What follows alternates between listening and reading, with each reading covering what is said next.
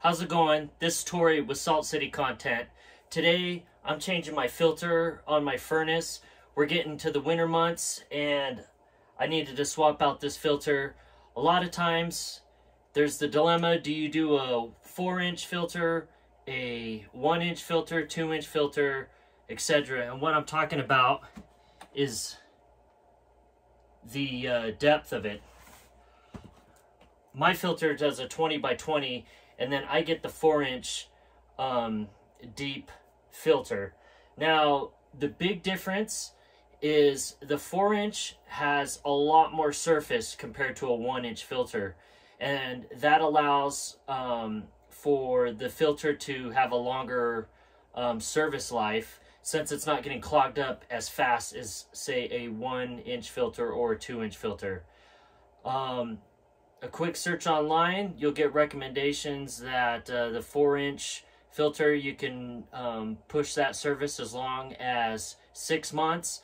I like to go 3 to 4 months just to make sure that my filters are clean, which helps the furnace run for a much longer time. But yeah, we're gonna get it swapped out right now. And of course, you always make sure that the arrow is facing towards the furnace or towards the airflow. Very important.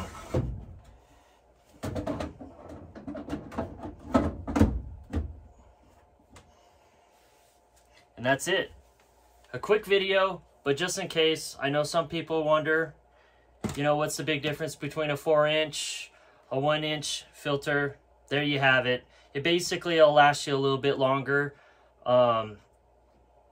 So it just depends if you want to be swapping out your filters every month or every 2 months, or if you want to span that out a little bit longer. And of course, you always want to check your filter here and there, and just to make sure that it's not getting extremely dirty and gummed up, because that ultimately is going to affect the efficiency of your furnace and going to cost you much more money in the long run.